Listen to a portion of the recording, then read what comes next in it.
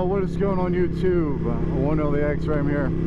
Today, as you can see, I am in a group, and the reason for this group ride is a young man unfortunately passed away up this beautiful mountain road, and the purpose of this video is really to show this motorcycle community.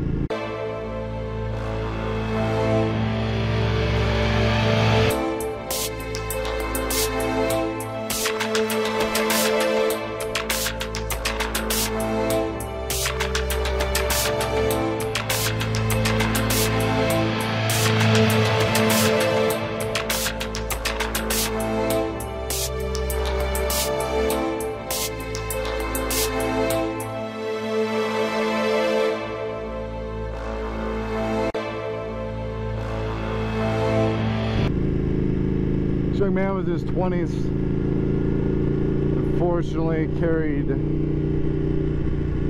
into another lane and struck a vehicle and didn't make it. The person that actually put this particular ride on is the deputy that patrols this road right here. He actually lives up this mountain.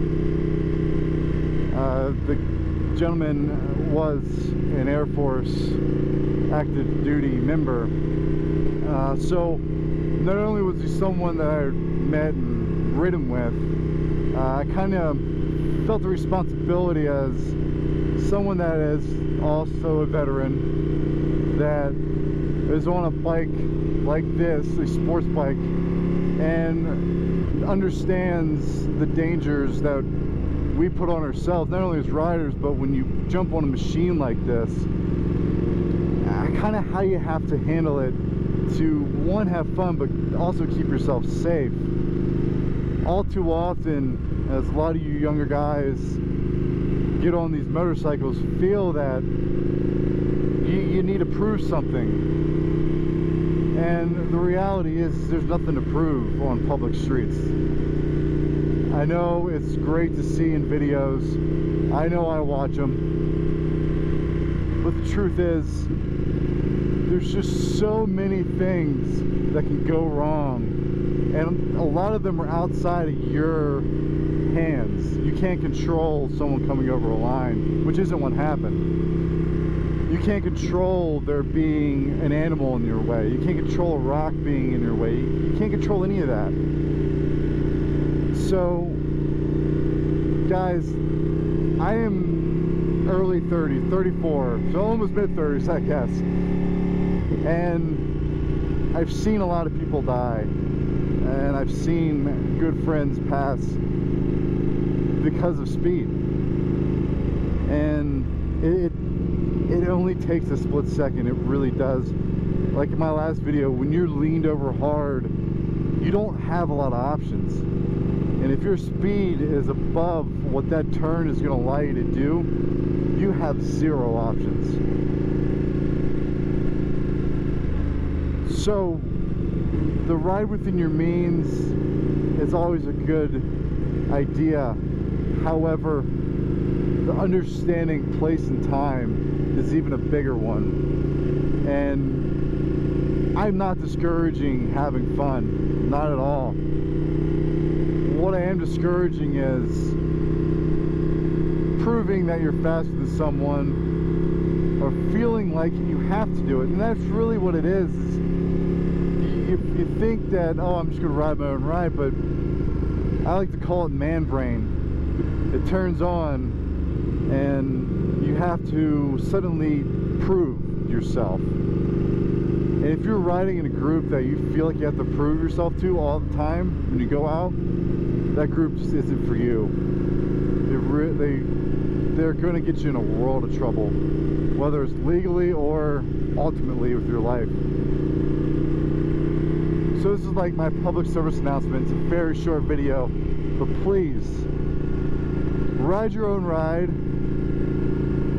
Do not try to prove yourself. There's absolutely nothing in this world worth losing your life over because you feel that you need to keep up with me or you need to keep up with someone else.